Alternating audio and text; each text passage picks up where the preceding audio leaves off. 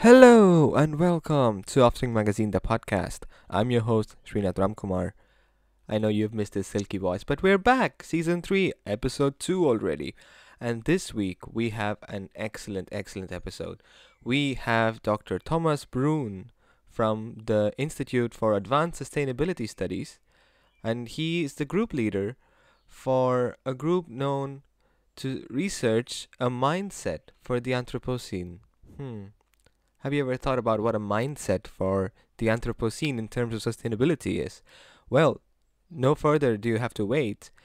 Leonie and I discuss all of this and much more about sustainability and about how we need to think about what we set, how we set our goals and what goals we set, and many such things. It's going to be a real interesting episode.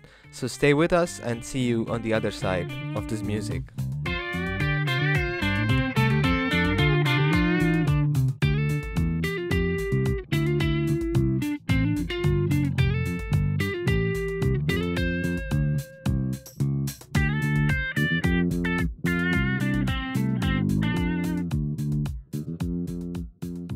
So, Dr. Thomas Bruhn, thanks a lot for joining us today. It's an absolute pleasure to have you with us. And could you please introduce yourself and give us a brief introduction to what you're currently doing? Yeah. Hello, Leonie. Hello, Srinath. Hi. It's a pleasure for me to be in the conversation with you today. Um, Introducing myself is always a little bit of a challenge because I combine various backgrounds. I'm a physicist originally. I started with astrophysics and then ended up doing my PhD in nanophysics about the interface formation between organic molecules and semiconductor surfaces. It's nice I don't have to hold back some natural science terms with you. And now, since 10 years ago, I'm with the Institute for Advanced Sustainability Studies, which is a hybrid between research institute and think tank slash platform on sustainability. And here at the Institute, since 6 years ago, I'm leading a small research group called A Mindset for the Anthropocene. Mhm. And that is a research group that focuses essentially on the synergies between social transformation to sustainability on the one hand, and all aspects that have to do with human subjectivity, like personality development, consciousness, and the so-called more softer, often fluffy aspects of human life that and how they are part of social transformation.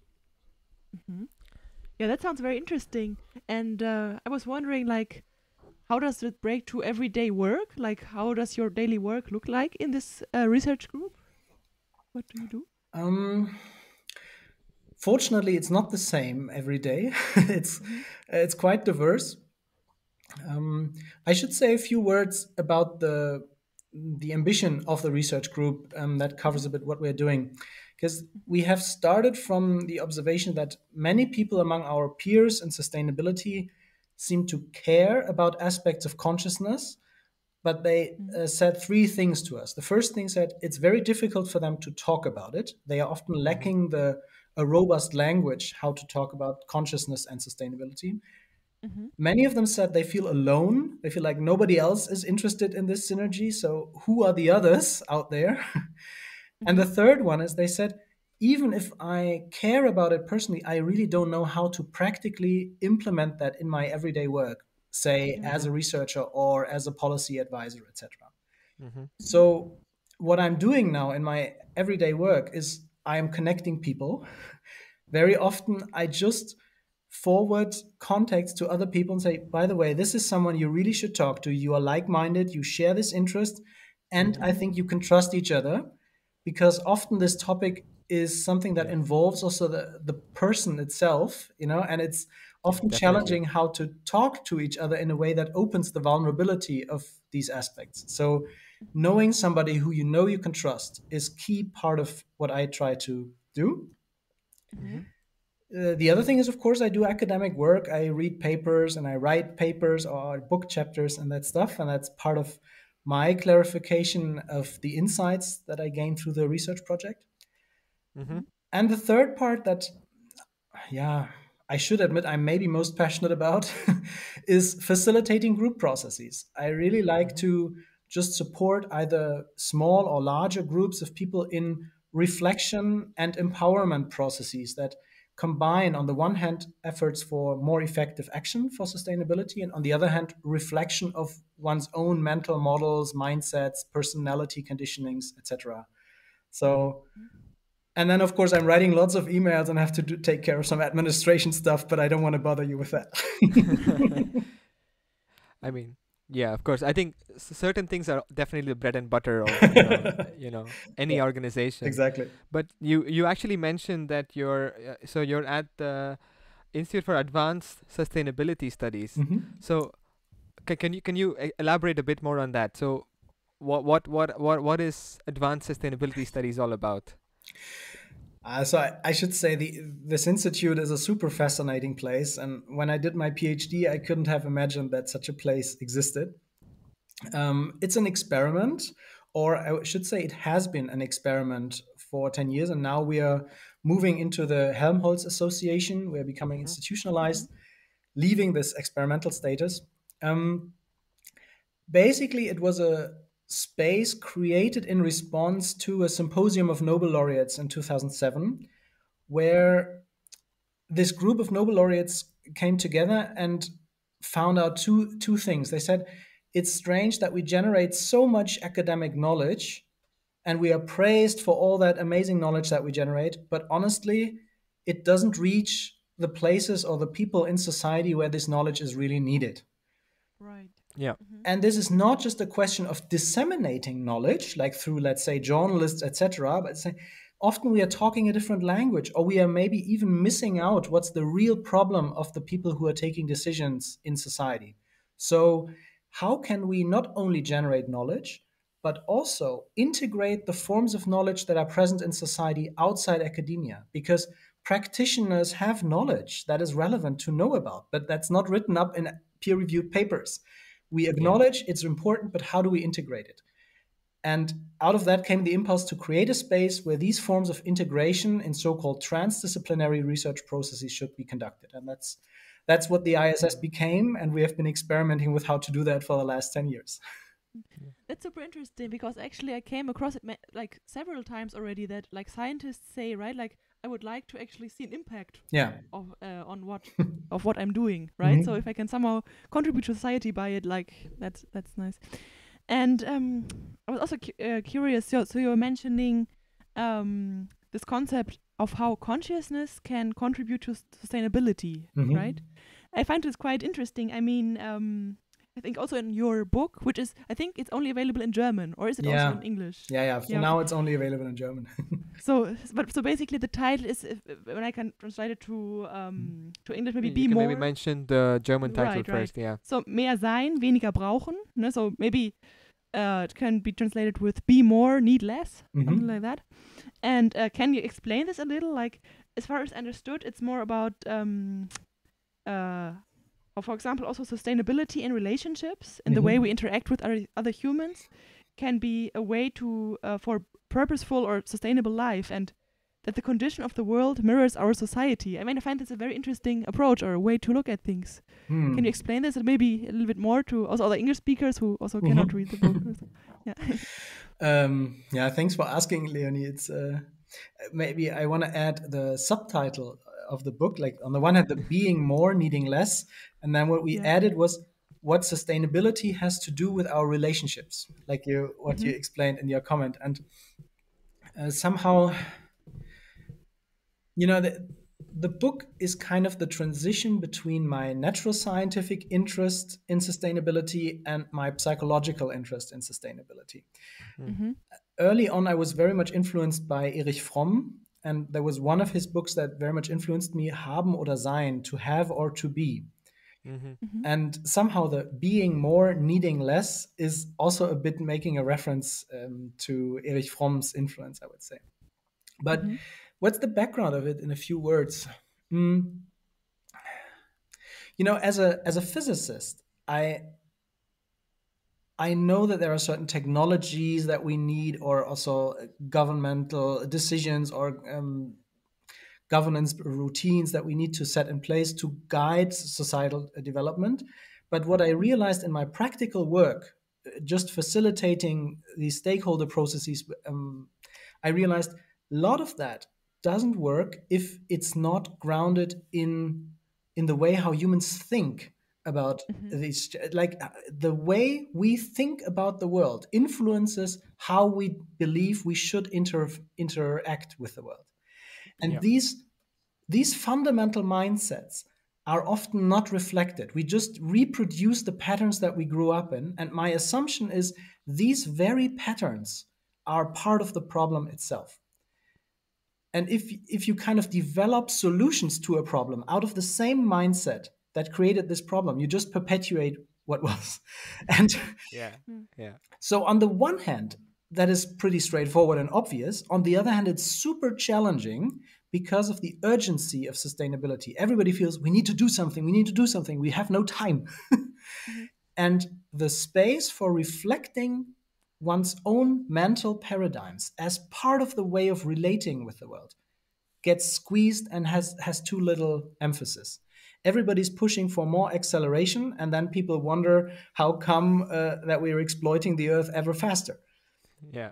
Right. So I am arguing for for integrating that reflection of one's own state of being in the further sense, like one's own thinking patterns and so forth. And now the twist to the more being and needing less is from a systems science perspective, I would say there are fundamental patterns that run all through the relationships in our systems. And one of those patterns is, Mm-hmm. you could say, anthropocentric exploitation of environment. And that is something that we can observe in like the transgression of the planetary boundaries, but we can also observe it in interhuman relationships Yeah. or even in the relationship to myself when I'm exploiting myself and run into burnout because I believe I'm only a function Mm-hmm. for achieving a certain goal, etc. So that paradigm shift is kind of focused in the formulation being more and needing less instead of accumulating everything self-centered, rest in a state of being to Yeah. overcome that pattern of relationships. Yeah. It also maybe can one put it in a way like small changes, comparatively small, like in the intra, like with other people around you, right, can lead Mhm. to also bigger changes on the global scale if everyone makes small changes in their own micro environment. Can one Mhm. put it that way? Yeah. Yes, and at the same time, I notice when you say that, um, it triggers the question in me whether I assume that my change is only like a means to achieve a larger goal.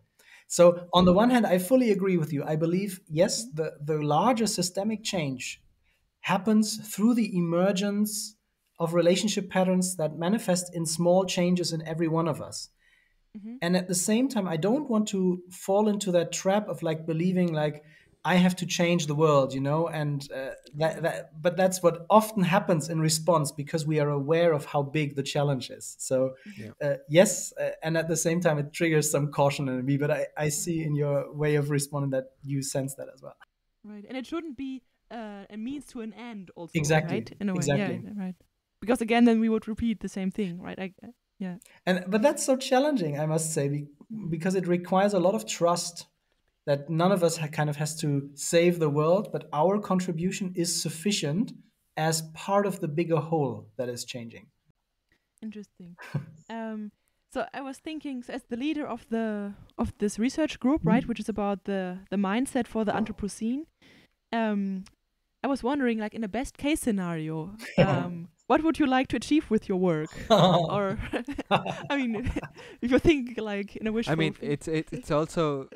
I mean, I feel this question is kind of the antithesis of what Thomas has been Right, explaining That's so also right. far. true. But That's yeah, also I true. mean, I mean, also it's a very difficult thing to. Maybe it's not about achieving; it's about change. What you would like to change? Oh, I don't know. Yeah, Yeah. what the right word would be. I love it. No, totally. Like you say, it's in the way in the question itself is the whole challenge of the situation, isn't it? um, Right. on the one hand, yes, like I mean, you sent me that question in advance, and I was wondering, I'm curious what I will say to that question because obviously I have an intention, and I do have Right. hopes for certain forms of impact and change, etc. And at the same time, like you also say, it's very challenging for me to think in terms of like clear goals that I want to achieve. Right. They are part of it, but I essentially let go of feeling attached too closely to specific goals. Um, Yeah. I don't want to kind of go into the nitty gritty details. Of course, there are small goals like, and I want to publish a certain paper, etc. But the Mm-hmm. main contribution that I hope to generate through my work is, um, yeah, I should just say, name the child as clearly. It's trusting relationships. Mm-hmm. I feel that's the scarcest resource in our society. It's mutual trust. Mm-hmm. Yeah. And I hope that through my work, people get into a conversation where they can put their guards down. Say, we can really talk essence here and not get lost in this competitive argumentation where we cannot listen to what somebody else really has to contribute, but we are mainly busy with defending and attacking for our stakes. Mm-hmm. So I am happy after my work if I feel after a workshop, for example, that I conducted, there are people who realize, okay, there is a bigger whole of which we are part of, and we are really joining forces. And that is Mm-hmm. something very invisible often. And sometimes only years later, I hear about the real impact of what we catalyzed. But Mm-hmm. for me, that works. I have experienced many of those stories where through our work, something became catalyzed and somehow played out. And I was just a little contribution to it, but I feel that was meaningful. Yeah. Interesting. Maybe I was just rethinking. Maybe one could, rather than goal, one could say purpose, right? Yes. Would that be fitting? Yeah. Hmm. Yeah. And at the Okay. same time, I mean, you know that as well as I do. I mean, you're in your PhDs, and of course, it on the one hand, it should all be embedded in a larger purpose, but in everyday work, it also plays out as concrete goals, and you can't fully Right. escape from them. And there's also meaning in those concrete goals because sometimes making something tangible helps you to navigate through this world. Right. Interesting. And I was wondering, like, where do you see the like big challenges? I mean, you already mentioned it a bit in the introduction, like where you see challenges, right, in Mhm. these predominant mindsets, maybe. But like when you say like I would like to, or like make meaningful conversations where people Mhm. can exchange. Where do you see the greatest obstacles or challenges in there? Hmm. Now that's something where I'm also curious about your perspective because you touched on this issue of researchers who want to make an impact on society early on. And Mm-hmm. one of the biggest challenges that I see is that there seems to be a mode where we are stuck in generating new knowledge, technologies, etc. But Mm-hmm. once something is generated, it is not kind of fed into a larger stream of work, so to say. It's Yeah. so many projects, once they are finished, the funding runs out and the results just stay there and nothing happens with them. Mm-hmm. The real challenge for me is not in generating those insights. We have the insights as a society, I feel. We have the capacities. What is lacking is to connect the huge diversity of capacities that are present in society meaningfully around concrete tasks of action where the researcher sees, aha, the results that I have collected in these and those observations are immediately relevant for somebody who takes action on the ground here. And I'm doing my research in a way so that it addresses the problem in a way that's feasible also for a political decision making process, etc. But that takes communication between these different perspectives. That kind of connection is what I see is the biggest challenge, what's lacking at the moment. And are we talking mostly now about like people who are doing research somewhere in the area of sustainability? Because I'm, Hmm. or not necessarily, right? Sometimes maybe also there can be connections that are not intuitive in the beginning, but so I was just wondering if we talk about, right, this research results that are Mhm. there, we don't know exactly which areas will be relevant, maybe, for example, to change, like to improve sustainability, right?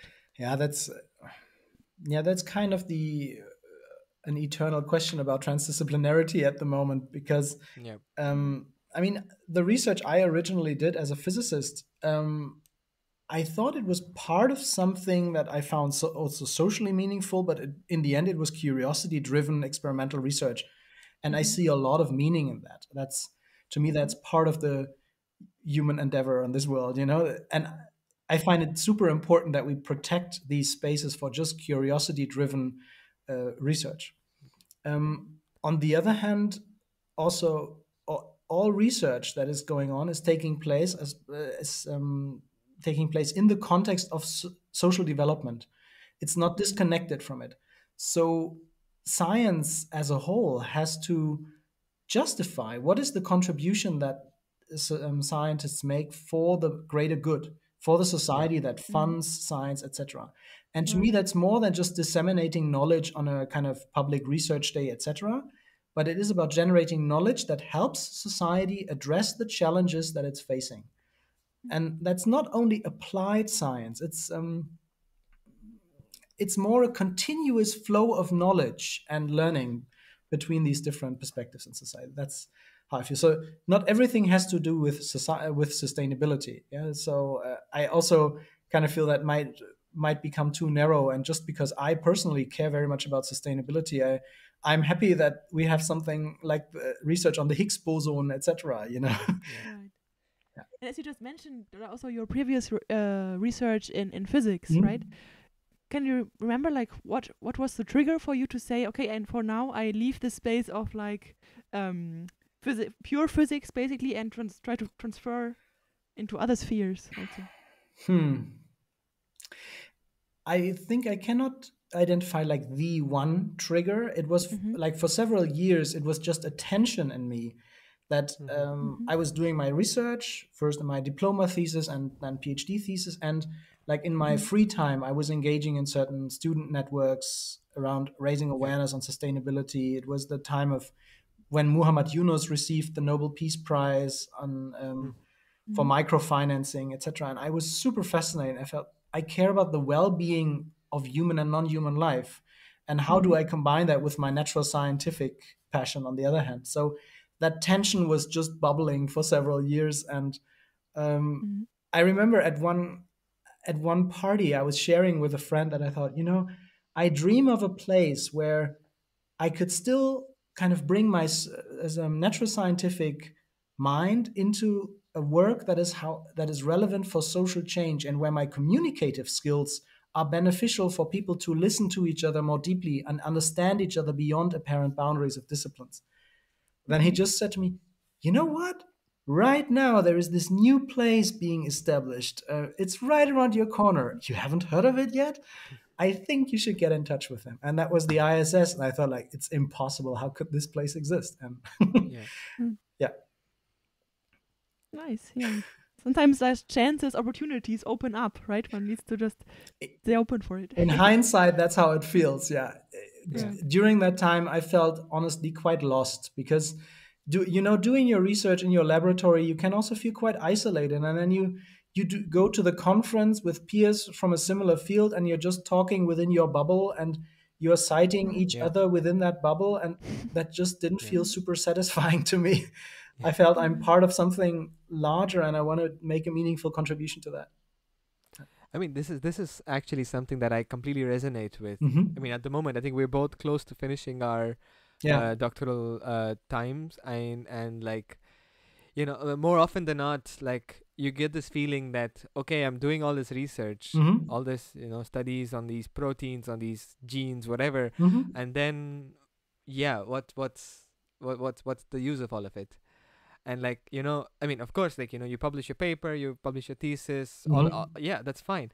But on the whole, I mean, of course, we've done this research based on our curiosities, right? It's a curiosity driven work, but it leaves you with this feeling of, okay, so now what? So now we've done this, so now what? What is the, in the grand scheme of things, how much does this little protein, how much does it actually matter for the society?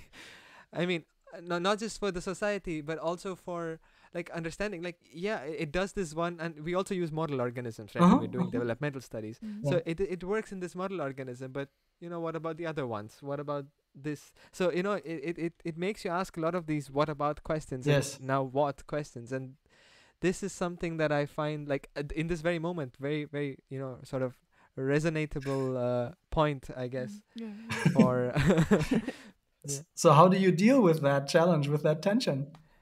I mean, I don't know. yeah. Right. In this very moment, it's more like, okay, Yeah. so yeah, like I just try to think, okay, it just goes systematically, right? Like, Mm.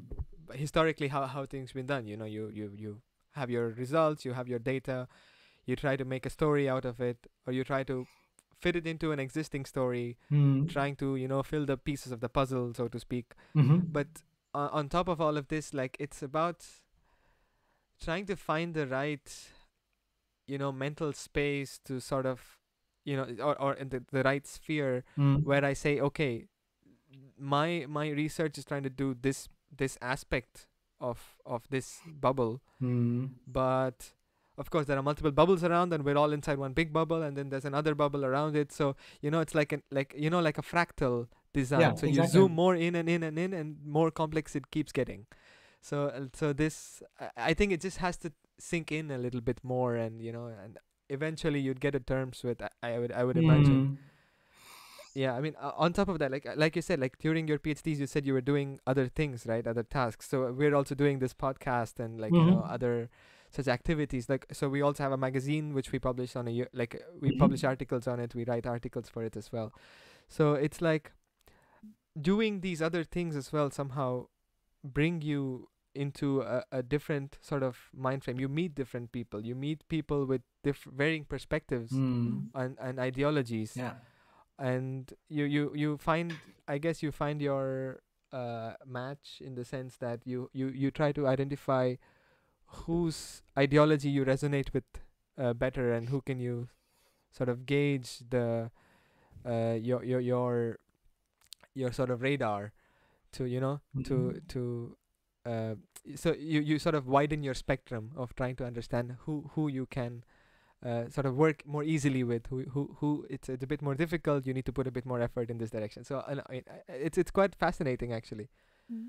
So there's a lot of psychology aspect involved in all Yeah. of these things as well. Definitely, yeah. Mm. And also there's a lot of well, it takes a lot of curiosity about oneself in a way, right? Like, Mm. who am I beyond the researcher? Yeah. And Right. I love the researcher in me, but there are so many aspects of my person, of my being, that want to be integrated. And I think maybe that never stops, but Right. I feel it's crucial to have also like-minded people who support each other in that exploration process, and not shying away from admitting, yeah, there are several facets that want to be lived. Right. Yeah, definitely. Yeah, I understand this, right? It needs this curiosity and this willingness, okay, to ask this question, right? What Mm. do I actually want to pursue? What is important for me, right? Mm. Apart from what I'm already following. I was just wondering, I don't know if it's too much into this readout or Mhm. result-based interpretation, but I was wondering, are there examples where consciousness was contributing to a small change, like to improve a situation or to trigger change? Do you have some examples in mind? On what kind of scale do you think of an example? Can be minuscule. I mean, like can be small, but to make it a bit more concrete for. Yeah, okay, let's start with a very small example. Mhm.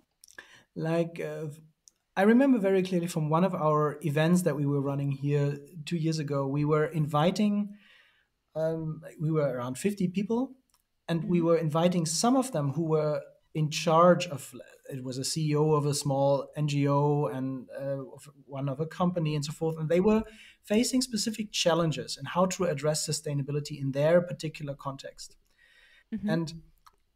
And as part of that event, we gave them the opportunity to host small working groups, where the Mhm. group was listening to them, a bit like in a coaching format, but it was a specially designed format for this kind of event, so that Mhm. they could listen to the story of this person, like, what Mhm. exactly is your challenge? And they were kind of giving feedback of what they heard, helping the person to understand how is the way how you as a person are part of your organization, part of the challenge you're facing.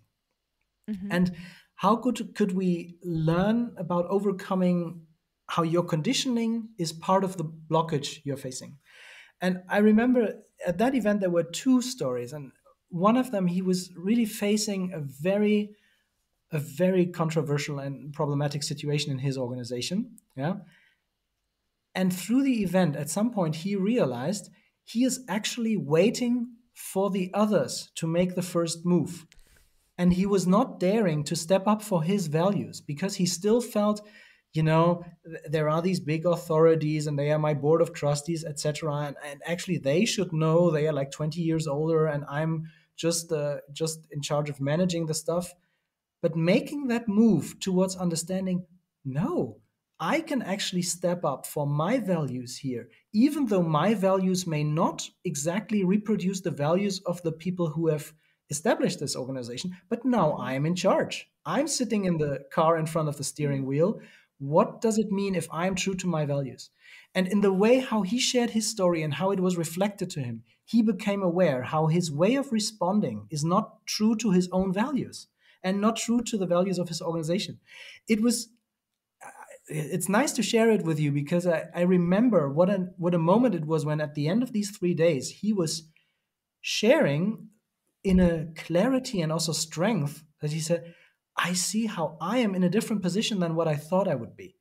This moment of empowerment and clarity about his values is something that I feel was condensed in these 3 days. And another colleague experienced a similar transition, and that was super rewarding for me and for everybody else to witness. And I am in continuous exchange with him, so I know how this really changed the course of his action of becoming more effective in his role in with his organization. That's interesting because I was just wondering. There are these institutional rigidities, right? Yeah, sure. Like sometimes, Yeah. and then there's the individual who wants to change something, and I mean, of course, it helps like when the individual has the formal power, right, Yeah. to change something. But so I can imagine that it sometimes clashes, right? Yeah. But I also can imagine that each individual in their own also formal, let's say formal power, right, can change something, and even by the attitude that the people bring up, they can change something already, right? And that's exactly the point, Leonie. You say the individual. And by now I'm at a point that I try to avoid even that word. And I want to explain a little bit why. When I came to this institute and I started relating with people here at these workshops where I felt, wow, he or she, he's really in a position where he can really do something. And for years, I basically got the feedback saying, no, I can't do anything. I have my board of trustees, or no, there are these other colleagues or these regulations, no. And so you hear lots of explanations why people cannot do what they actually would like to do. Yeah. And to say it bluntly, often what then comes out of it is that people write wish lists to Santa Claus. They say somebody should do this and that, and they write a sophisticated report and say somebody should blah blah blah. What this is from a psychological perspective, it's basically outsourcing responsibility to somebody else, and that was super frustrating for me. And at the same time, I witnessed myself reproducing that as I felt, I believe that somebody else who has more power than me should do something. So, and I felt that's part of the whole situation here. We are complaining that the world is as it is, and at the same time, we are hoping that somebody else takes care. So, for me, it's about an emancipation process to say I'm just one small human being, and I can make my contribution. But, and that's why I'm a bit triggered by the word individual, I have realized as soon as I address the individual in me or in others, I reproduce experiences of being overwhelmed. It's never an individual. So that's why I emphasize relationship and why our work is not individual coaching, but it's always fields of people. When you understand, no, I am part of a, maybe distributed, maybe dispersed, whatever, but I'm part of a community of people that wants to grow into the capacity to relate differently with myself, with each other, with non-human life, with technology, not along the paradigm that brought us into unsustainability. And then support each other, small step by step in that change. That is what I find hopeful, and that is what motivates me to do what I'm doing. and not outsource the responsibility to some perceived authority that can change the world, you know? Right.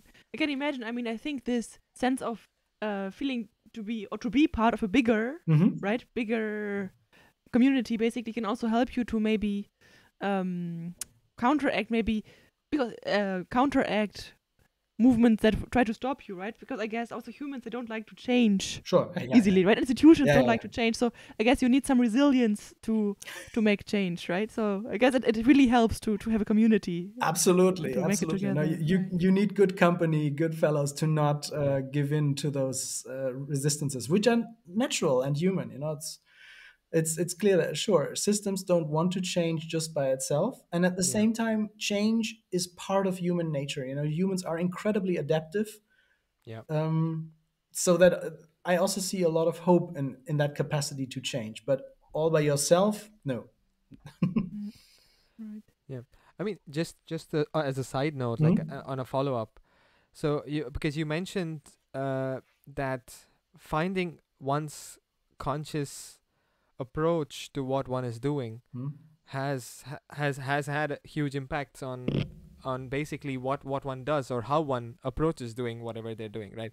So Mhm. like the you know your own approach to what you're doing changes based on multiple factors which Mhm. are also stimulated by what people around you are doing. For example, so, people have, let's say that your boss comes and says no, you should do this way.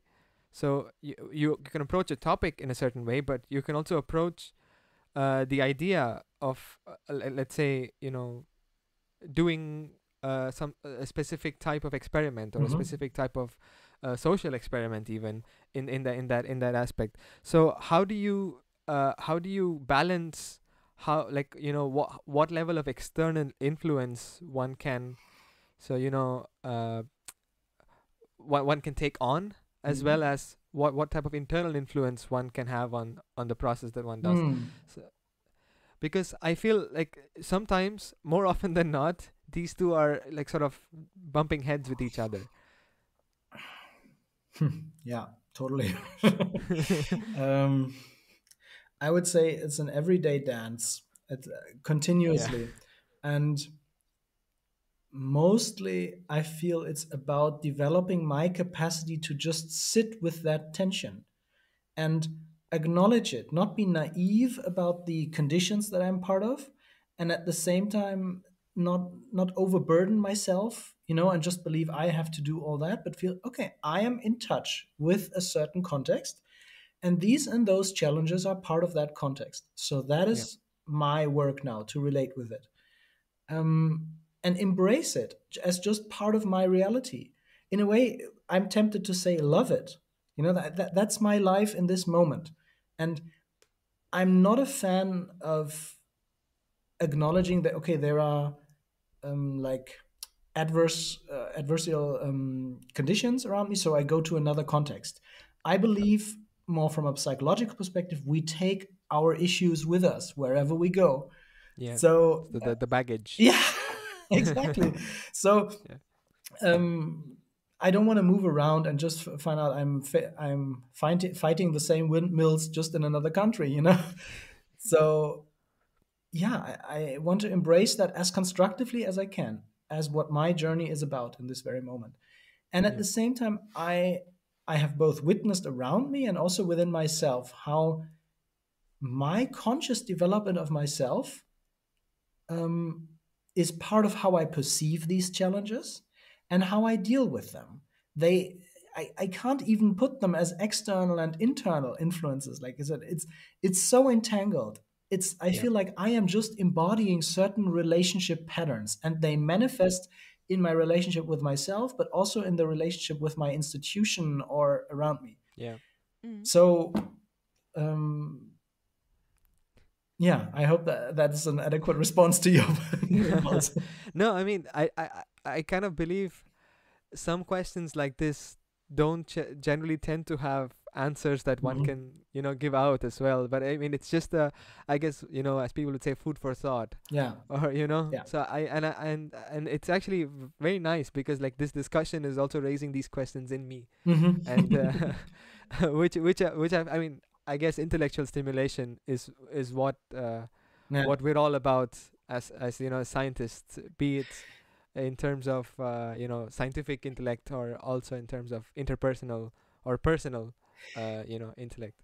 You say something that triggers me to add some thoughts here. You say as Yeah. a scientist, and I think that's quite important, because my understanding of being a scientist has gone through certain changes in the last years. Mm-hmm. And I would say 10 years ago, coming from my physics studies, I had the assumption there was an objective reality that I was to deal with somehow. Yeah.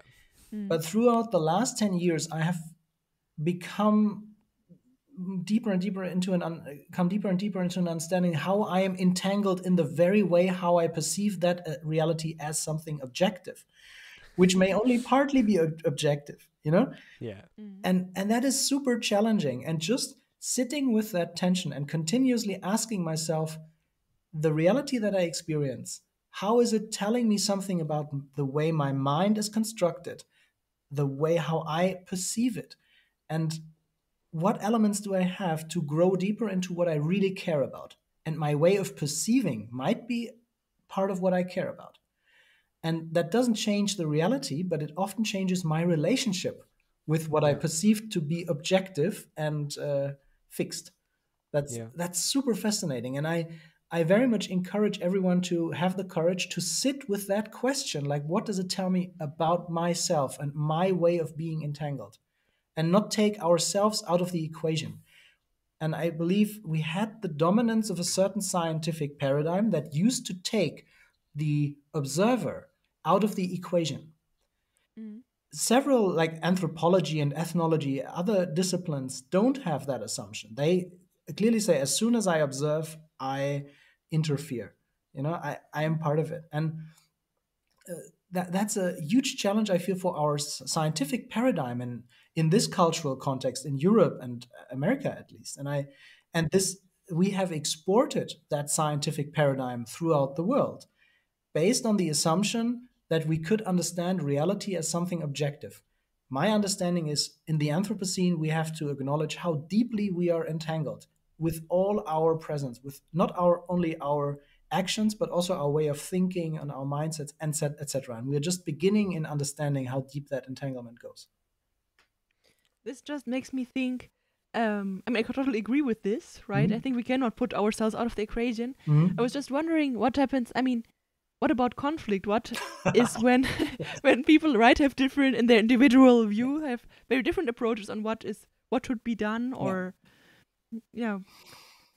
I mean, I Yeah. guess it's there's no easy answer to this question, right? But yeah. No, and the trouble is, I think originally I was a rather conflict avoiding person. Mhm. Um, and now I'm at a point where I feel, well, essentially everything is about conflict, but engaging in conflict in a way that is respectful and constructive, Yeah. Mm. and at the same time profound. Not just a superficial competition and then seeing I have to win or somebody has to win and somebody else loses, but Mhm. seeing conflict as something, as a friction where both, or however many who are engaged in the conflict can grow as a resource for growth of each other. And but that really raises the question, what are the conditions under which such kind of constructive conflict take place? And Yeah. one Mm. of the conditions is, I cannot start the whole process with the assumption that in the end there is one truth. Right.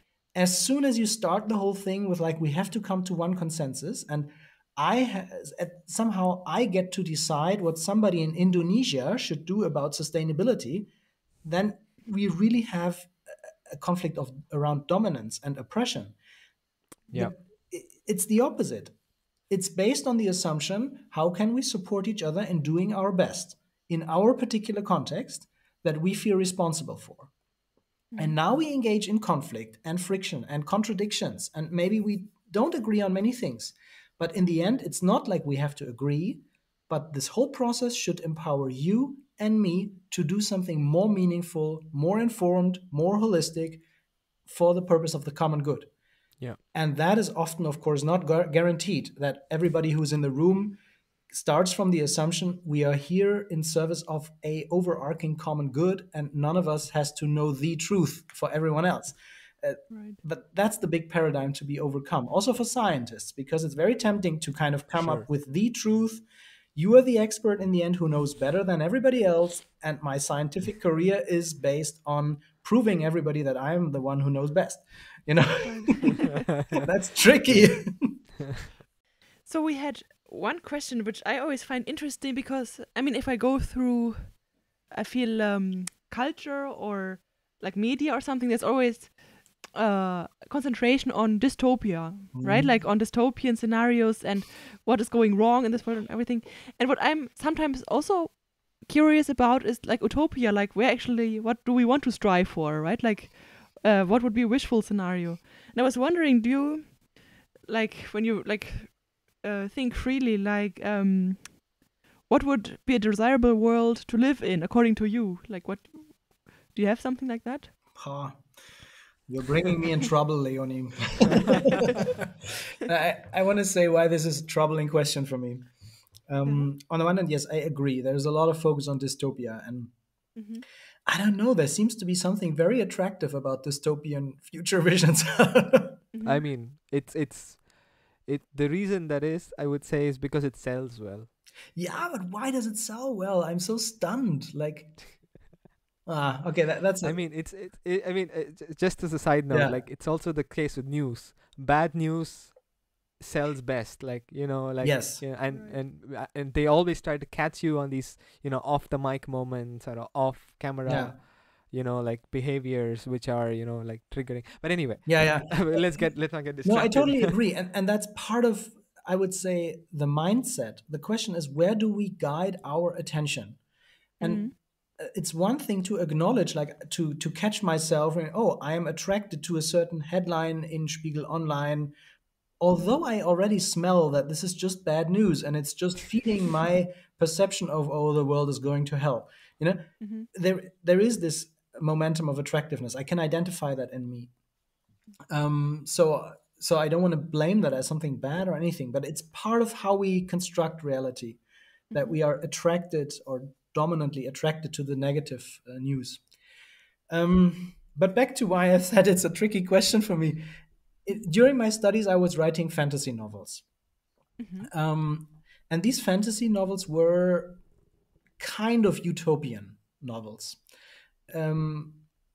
They started just with a story about a wizard, and his character development and some fantasy story, blah blah blah.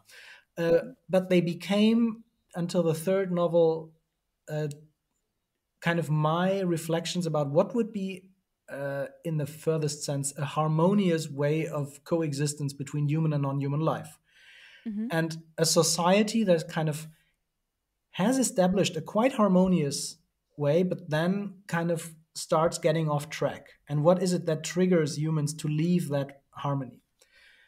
And of course, I mean, they were very youthful, naive, blah, blah, blah. But they were my platform of reflecting what could be a utopia. Now, I admit that I don't have any clear future vision anymore. I'm increasingly letting go of any concrete projection into the future. And that's on the one hand part of my understanding of emergence in complex systems, that I just see whatever the future is, I cannot foresee it. Yeah. I want to trust that through my contributions, I'm part of something that somehow figures out in the larger whole. And whatever I project into the future, it may narrow down what I can do now. It's challenging because it really requires a lot of trust. And at the same time, I find it the most meaningful response at the moment. I do still have, I don't write fantasy novels anymore, but there is an impulse in me. I would like to paint another utopian picture.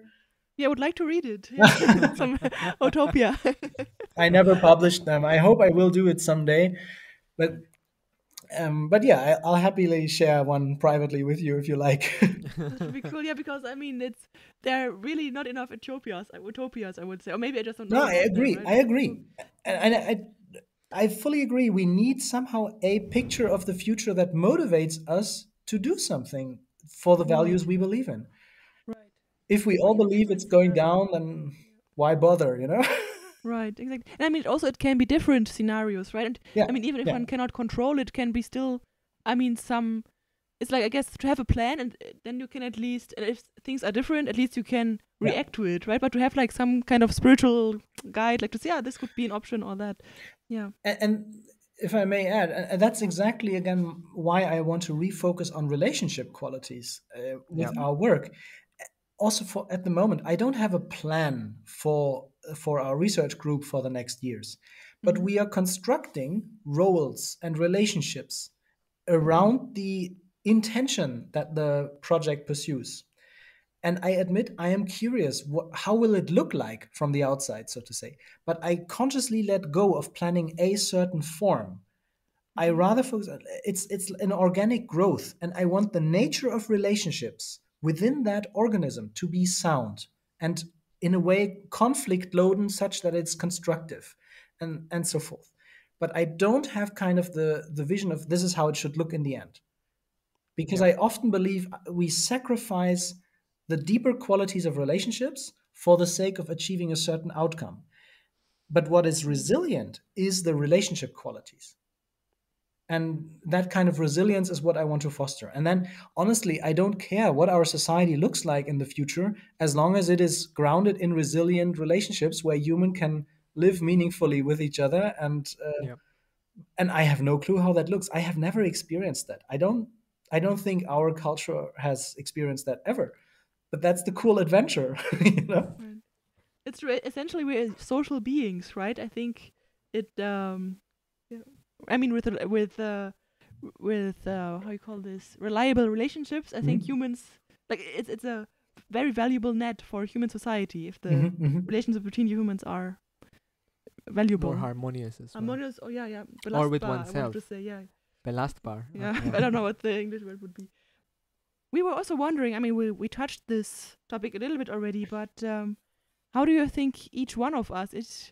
I will spare the word individual now, but I mean, Mhm. basically each little part of this whole, um, Society. yeah, of the bigger thing Like, can, how do we contribute to yeah, some some form of a positive, change? right, right.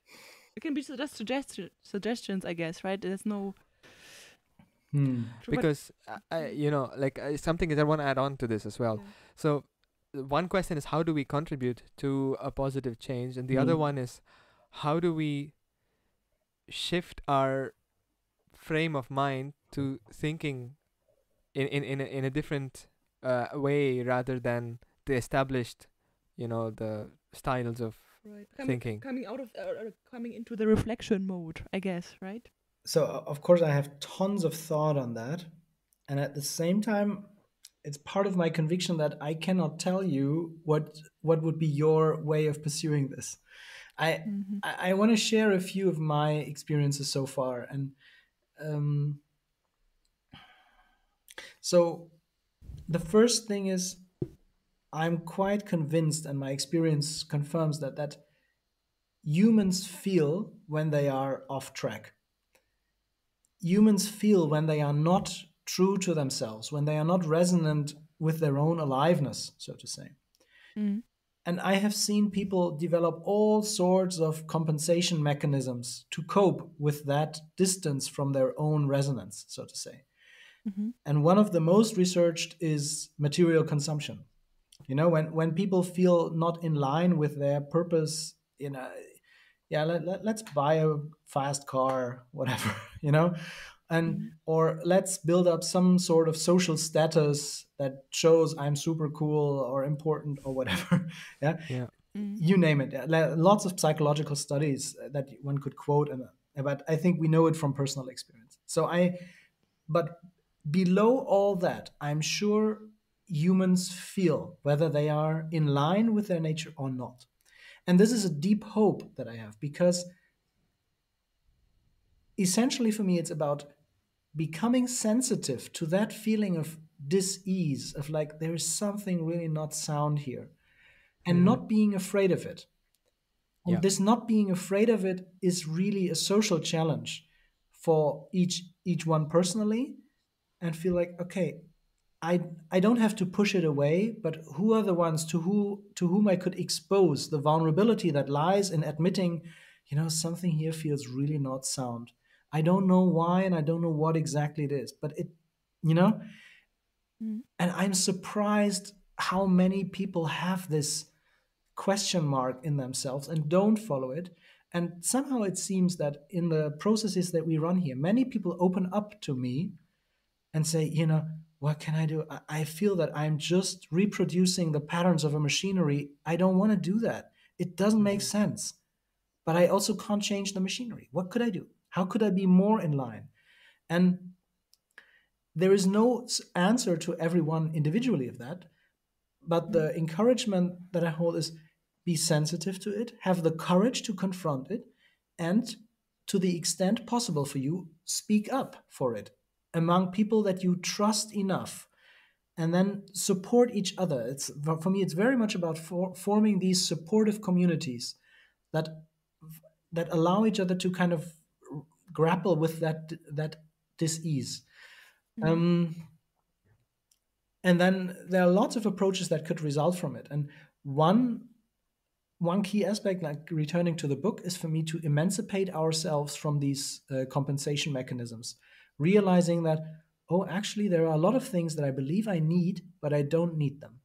It is very fulfilling to be in resonance with myself and be true to my values. And there are Mm. many compensation mechanisms that actually don't make me really happy, but they Yeah. help me to do more of what I really want to do.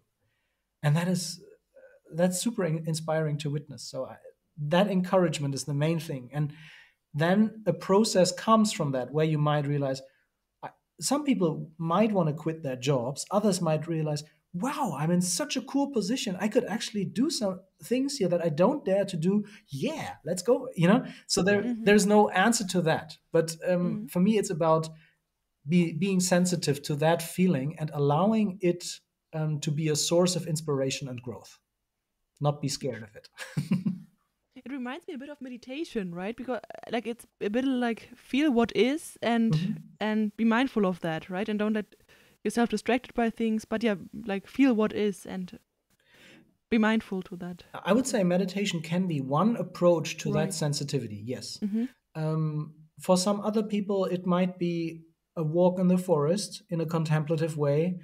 For some others, it might be artistic practice, and others may experience that kind of contact with themselves as part of a psychotherapeutic process. Yeah. I think there is a huge spectrum of approaches. The main thing that I feel is, in the society that we live in, there is a huge lack of sense of meaning and belonging. Yeah. Mm. And if we have the courage to sit with that feeling and allow it to be a source of transformation, Yeah. I'm inspired what can happen with it Yeah. in various I mean, forms. I just wanna add on a little bit to the word meditation, because Yeah. anything can be meditative in my Yeah. mind, Yeah. at least the way I feel it. Like I don't know, like I mean, I think this Leonie and I have these we have some differences. For example, when Leonie gets lost in a book, I would Hmm. imagine that is a form of a meditation. It's Hmm. you're in that mental space with that book. Yeah. And for me, it's football, for example. I get lost in the game, and like I just get drawn into it. So I don't know, so it can be. So I guess there's also the frame in which one can let like these I don't know, mental barriers down, and sort of be more in tune with what one is doing. I guess that would be like that would probably be a way to become a bit more. Mm. I don't know. I don't want to say mentally healthy, but yeah, but Hmm. yeah, I cannot find a better word for it. But Hmm. yeah, So I agree with you that there are lots of things that could bring you into a contemplative state of being. The one thing that I often like to emphasize is the awareness for our body. Um, Particularly as scientists, I feel I have been trained very much to work with my head. and it may bring me to a point that I'm not sensitive anymore to the impulses of my body. And often I feel the body can be a very helpful channel to get in touch with these senses of like, am I really like in line with my nature or not? And Mhm. sometimes distractions can bring me maybe into a flow state, but they might also bring me away from the connection with my body. So Mhm. um, I don't know if there's the one approach, but I personally, and people may have different biases, but I need a connection to the sensations and experiences of my body to for that alignment, so to say. Can be a meditative, can be other approaches. Yeah. Mm, I agree. Yeah. Cool. So we have one last question here that we would like to ask, Now I'm curious. and no, it's a very it's very open actually. So do you have something in your mind that you would like to share with our audience? I mean, something you have on your heart that you feel that would be good for people to know. So first thing, now imagining that relating to our audience, your PhD network, somehow it makes me go back to my own PhD, and I feel that excitement of that final phase of a PhD after Mhm. going through so many challenges and crises and whatever. So I think I just want to share the appreciation and also a certain admiration for those of you who are in that process of doing a PhD. And um, I find it beautiful that you all went through or are going through that kind of process, and I hope that it will be a rewarding and resourceful experience for you, and that you keep it going until the end. I think it can be very valuable to really pull through. So I wish you Yeah. that endurance and the good nerves that it takes when the Yeah. experiments are going wrong or the software collapses and all that stuff. I wish you good energy for that. Um, And the other thing I think is something that I said already. I wish you the courage and strength to sit with the unresolved questions. At the end of a PhD, you have been on one track for 3 or 4 or 5 years, and um, that is a beautiful experience to go deep in something. And at the Mhm. same time, I wish you the courage to lift your head, look around, look inside, like what do you really care about? What is the larger whole that you feel belonging into? And how are you part of that story? And continuing your scientific career may very well be exactly that. And at Yeah. the same time, the more you are receptive to your deeper questions and concerns, you may be able to contextualize your scientific work in a way that is beneficial for something else that you also care about. And that would, for me, that would be a hope about the reconciliation between science and all the non scientific aspects of our society, which I think can benefit a lot from the capacities that the scientific system can provide. So I wish you that courage and the frustration tolerance to sit with the fact that these questions cannot easily be answered, but they make very happy, I would say. Yeah. Mhm. Thank you very much. Yeah, these were very inspirational last words, right? We definitely resonate with that. Really, thanks a lot for joining us. It's been an absolute pleasure, and we really hope we could. I mean, if it's possible, are you planning to translate the book into English at some time? Because I'm sure there would be a lot of new readers for this one. um, I personally would like to. We have to talk with the publisher how that's Yeah. possible, but there are also some other articles of some key thoughts of the book that are available in English. Um, I admit I couldn't take care of it yet, but I hope it would be available in English. Yes. Yeah, but I mean, if you could find these and share it with us, we would be very happy to put them in the show notes Yeah, down below, gladly. Sure. so that people could be able to find them. Yeah. And just maybe one last thing, if people want to get in touch with you, how do they do that? Are you on Instagram, Facebook, Twitter, or any of these social medias, or is it just they mentally connect with you somehow? I'm a terribly old-fashioned person in this sense, and I'm not a digital native. Yeah. Email is the way to reach me. Okay. I'm I am on Facebook, but I don't think it really counts. I'm like every couple of weeks, and sometimes I would say I'm kind of over related. I care about quality and depth of relationships, and sometimes that means cherishing less relationships and focusing. But people can get in touch with me very gladly. My email address is public, and I do respond also if it does take some time sometimes. But if I respond, it comes from the heart and is meant serious. That's fantastic to hear, and it's been an absolute pleasure talking to you. Thanks a lot for your time and effort and insight that we got. Thanks a lot. Thank you so much for the invitation. It was really also very nice for me to chat with you. And I find it really cool what you're doing with this podcast, and also for your personal PhDs. I just wish you a very good ending of the efforts that you're facing at the moment.